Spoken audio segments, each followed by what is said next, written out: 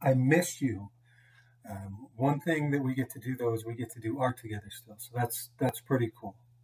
I hope that you're taking care of yourself. I hope that you're washing your hands. I know that my family and I were taking care of ourselves and we're doing very well. Today we're going to do a project where we get to create a form from a shape. Basically, that's taking a two-dimensional shape and turning it into something that's 3D. So I'm going to point you at my paper and tell you about the supplies that you need. You're going to need paper and you're going to need a pencil. It doesn't matter what kind of paper that you get. It can be lined paper, it can be white paper, it can be old cardboard. Anything you can draw on is just fine. Step number one, I'm going to draw a large sphere up here in the upper portion of my paper. I'm going to draw very lightly. There are going to be some parts of this that I do need to erase.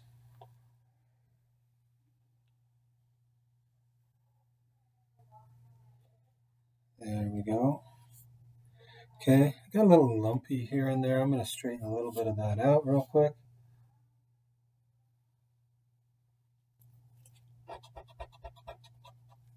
I want this to be fairly round. Here I get a little lumpy as well.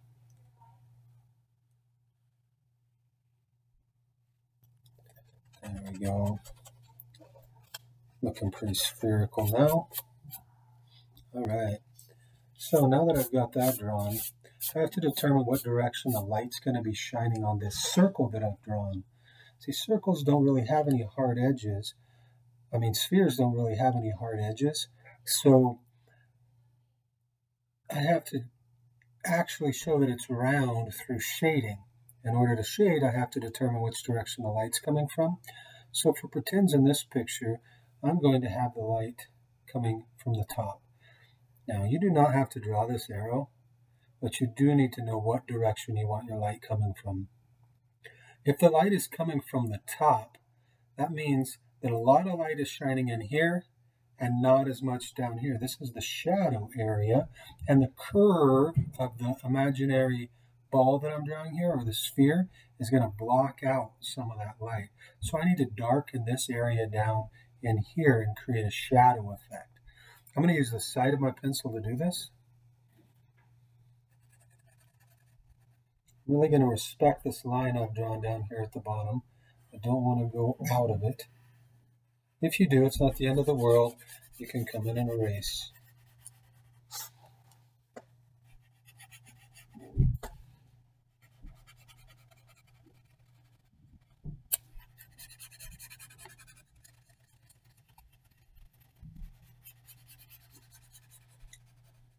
Now that's going to represent the darkest area of my sphere.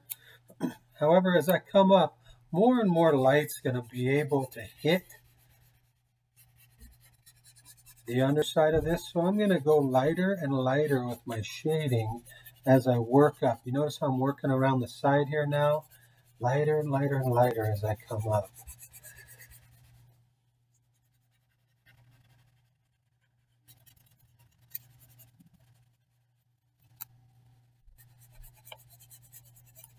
I got a little pencil on the side of a little lead on the side of my pencil that's wanting to smear off there. I better be careful about that. All right. So I've established the darkest area now. Now this part up here, a sphere doesn't have an outline, okay? So I need to actually take this line away. I'm just going to erase that off of there. It's another reason why you draw light until it's right.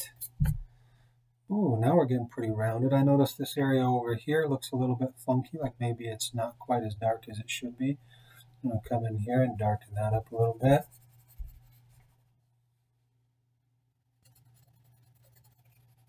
Just work around here. Right down here at the very bottom is going to be the deepest shadow that I have. So I'm going to lay quite a little graphite in next to that.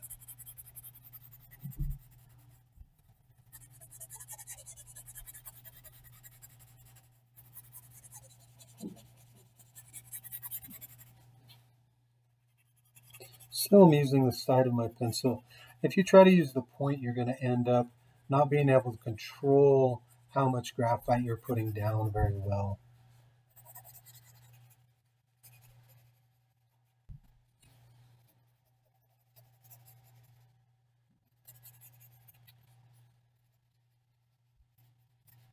Really, you'll also notice that I am using an imaginary contour of this sphere. Never am I going across this way. I'm always going with the curve. All right. At this point, you'll notice I have some darker areas here. I don't really like that, but I'm going to blend a little bit, and I'm going to use my finger to blend. Let me get a little better focus here. Come on, focus. That's not focused. One more try. Come on. Come on.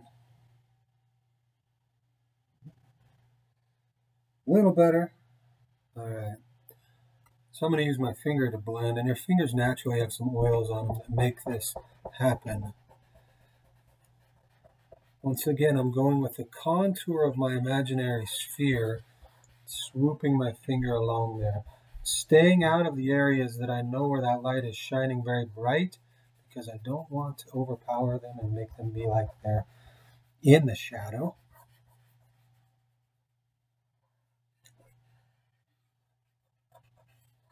Get a little out of my line with my finger. That's okay. I can come in here with my eraser and I can clean that up.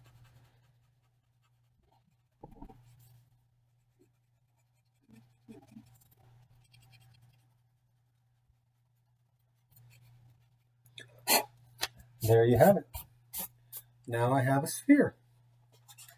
One thing about the light shining from the top, though, is that it's going to cast a shadow.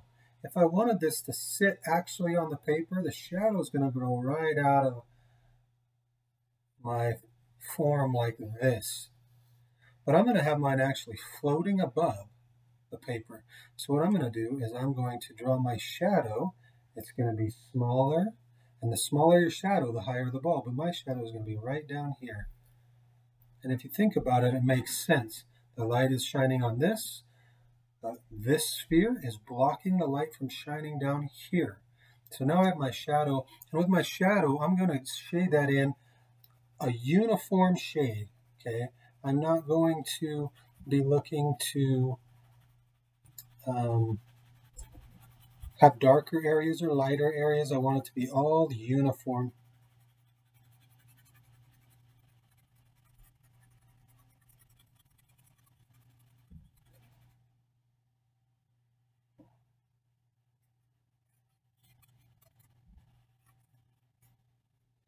Like that. Little finger blend in there to really make it uniform. I'm going to come around my edges and get rid of my little bit of outline there. Clean up around here. And now I have the illusion of a sphere floating off of a piece of paper. One last thing you can do in order to really sell this illusion is you can actually come in here and you can cut part of this out. What I'm going to do is I'm going to cut along this line and along this line, and you can decide exactly where you want to cut it. And then I'm going to cut out around the top of the sphere. So I don't know how this is going to video, but I'll try to do it kind of under the camera.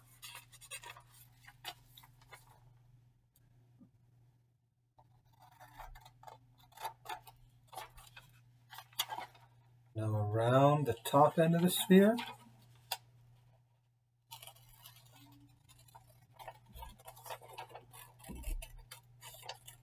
Really respecting my shape here.